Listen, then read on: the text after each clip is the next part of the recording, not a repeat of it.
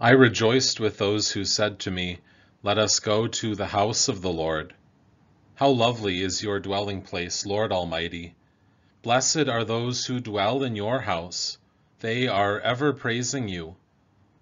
The Lord is near to all who call on him, to all who call on him in truth.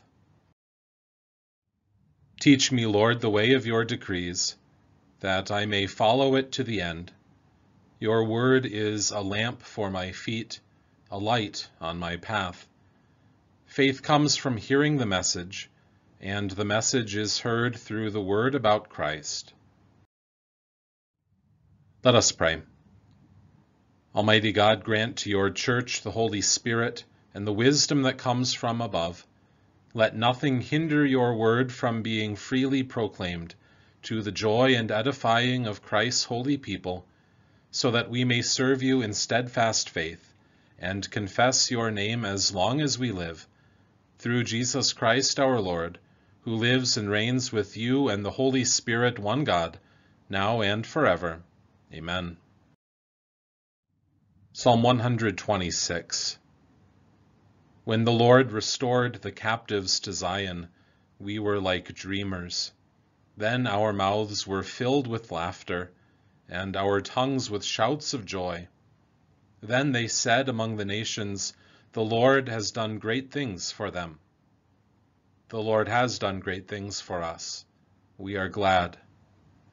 Restore our fortunes, O Lord, like the dry gulches of the Negev.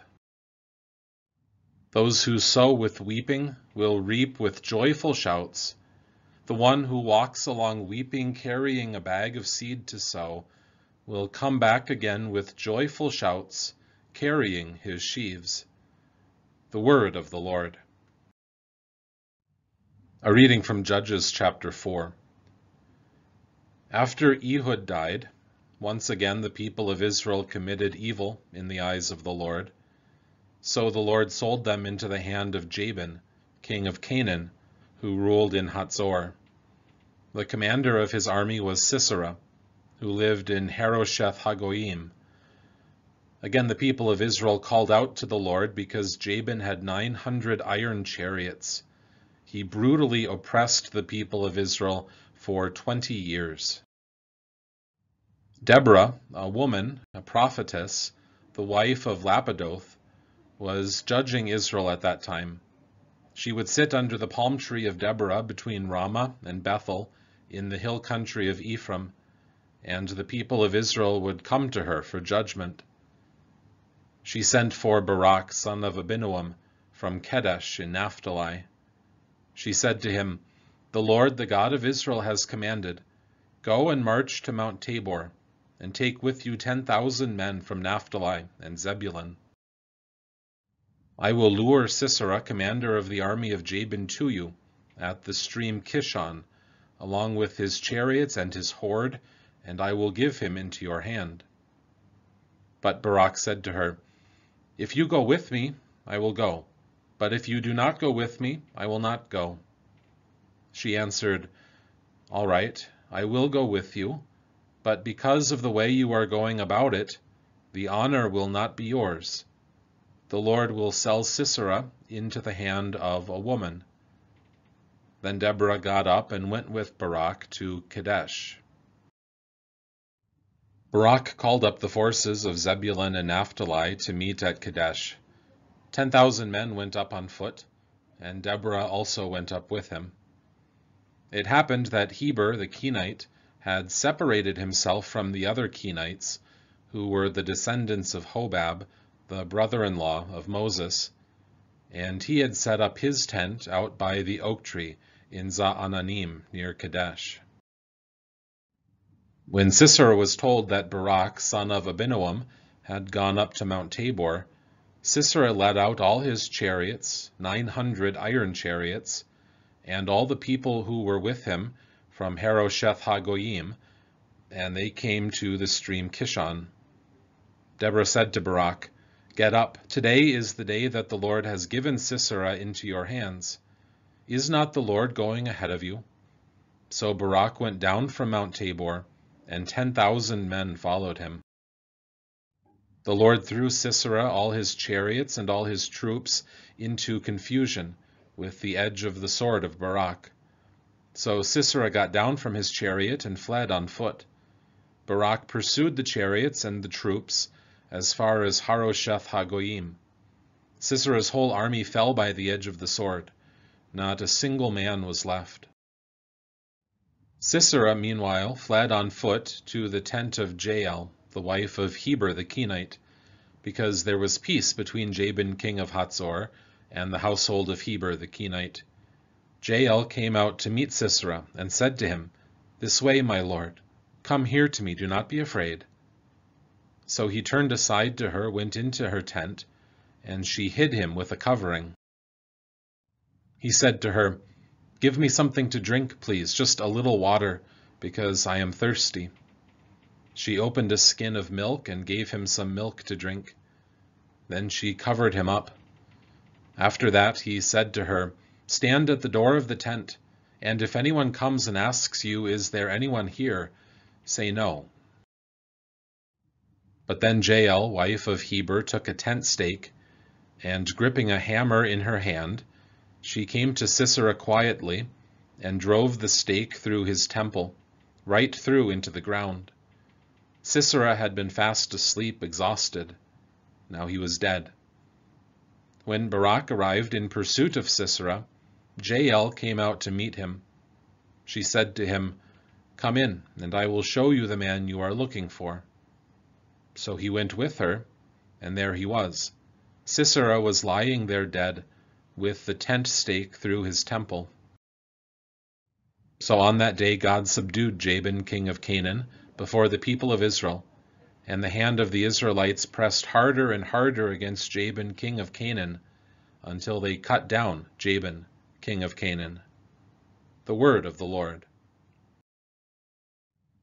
A reading from Acts chapter 14. The same thing happened in Iconium.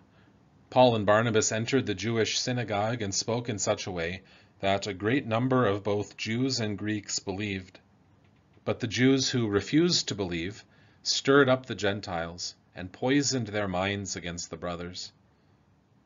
Paul and Barnabas stayed there a long time, speaking boldly for the Lord, who confirmed the message of his grace by granting them the ability to perform miraculous signs and wonders. But the people of the city were divided.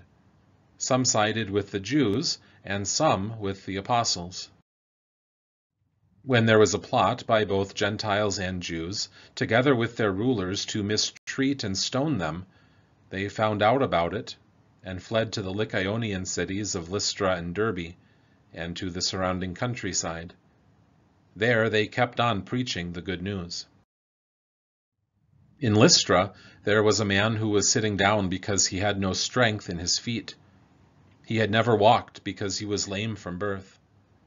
When he was listening to Paul as he was speaking, Paul looked at him closely and saw that he had faith to be healed.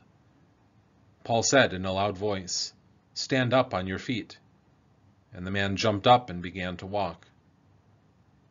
When the crowd saw what Paul had done, they raised their voices, saying in the Lycaonian language, "The gods have come down to us in human form." Barnabas they called Zeus, and Paul they called Hermes, because he was the main speaker. The priest of Zeus, whose temple was just outside the city, brought bulls and garlands to the city gates, because he wanted to offer sacrifices along with the crowds. But when the apostles Paul and Barnabas heard about this, they tore their clothes and rushed into the crowd, shouting, "Men, why are you doing these things? We too are men with the same nature as you.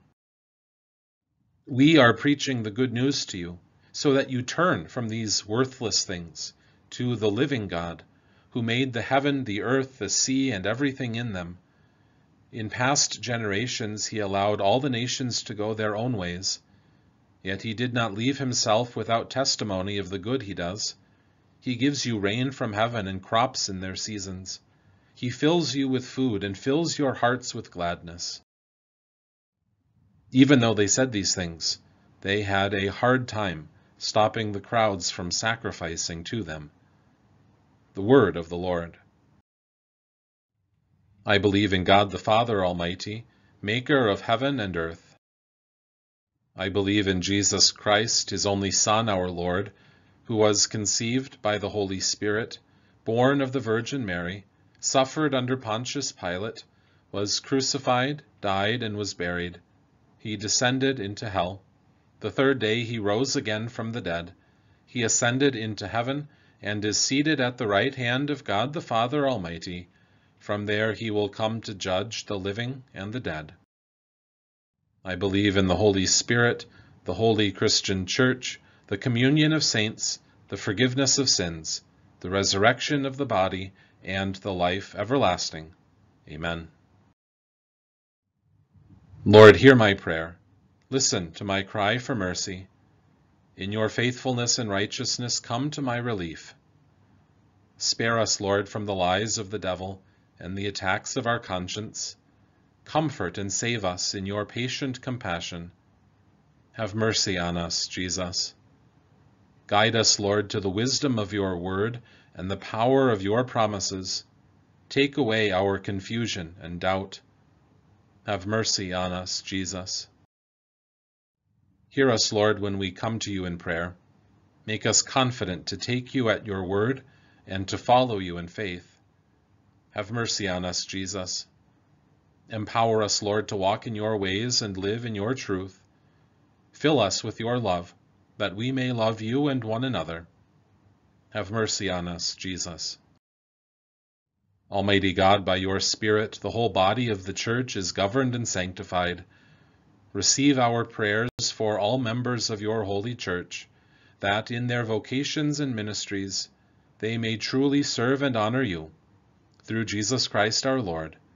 Amen. Our Father in heaven, hallowed be your name. Your kingdom come, your will be done on earth as in heaven. Give us today our daily bread. Forgive us our sins as we forgive those who sin against us. Lead us not into temptation, but deliver us from evil. For the kingdom, the power, and the glory are yours, now and forever. Amen. The Almighty and merciful Lord, the Father, the Son, and the Holy Spirit, bless us and keep us. Amen.